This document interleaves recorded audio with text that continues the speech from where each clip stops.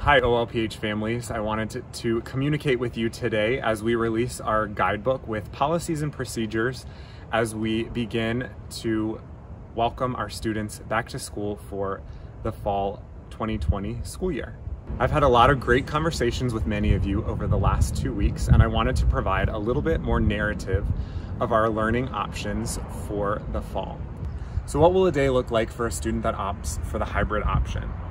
At the beginning of the day, parents will receive a text alert with a health questionnaire that they will fill out before the child arrives on campus. At drop-off, students will arrive in the normal way that they do and head into the school through the Harrison Hall doors and head up directly to their homeroom classes. Teachers will rotate into their classrooms throughout the day and they'll stay put in their classrooms. As often as possible, we'll try to get the students out as weather permits for lunch and recess. And specials classes such as PE, music, art, technology, library, and Spanish will continue like they have in years past, with teachers rotating into the homeroom classes like the other core areas.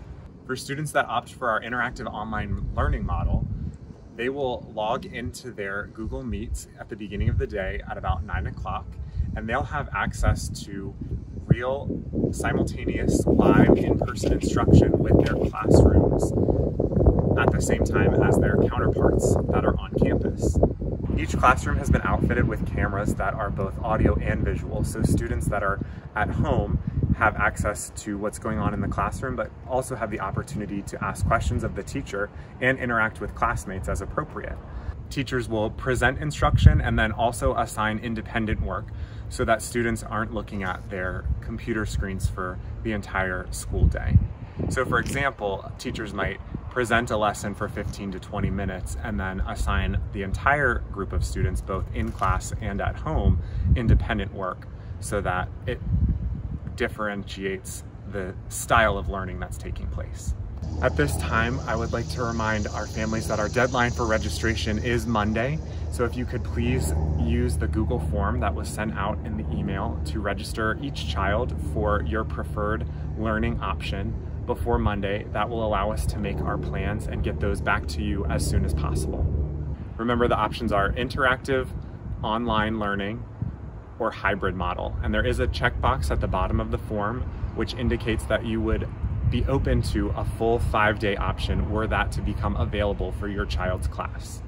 Finally, there's some really exciting things going on around campus. We're preparing our classrooms for some socially distant learning.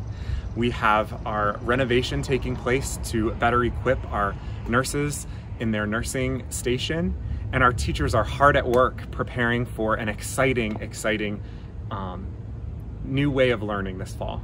Sometimes it's hard to remember that there is life beyond COVID, and the challenges that we face as a result of this virus are immense. And as parents, I know that the challenges are real, and I have spoken with so many of you, and my prayers are with you each and every day when I wake up and when I go to sleep. And I know that the struggle is real, and please know that we are doing everything that we can to just do everything that we can to prepare to welcome your children back as safely and as awesomely as we can, because we are here to educate your children and to love them and to bring them closer to Christ. And every day when I get home from work, no matter what time it is, I always try to put everything to the side and go on a long walk so that I can just let the day wash over me and take a moment and reflect and pray and just ask God to continue to be with me and guide me in the right direction. And some days are easier than others, and I know that's true of you as well based on the conversations that we've had. But just know that we are doing everything that we can as a result of all of the unknowns that are out there to provide a safe place for your children, a place that they can count on, a place that you can count on, and that this is that place, and we're doing everything that we can. So I encourage you to continue to keep us in your prayers as we continue to pray for you. Please continue to reach out to me, to our staff, if there's anything that we can do, if there are any questions that we can answer for you, if there's anything that we can do to further help make a decision that's right for your family. You know, as parents, the best decision that there is for your family, and we fully support that for you and for your family.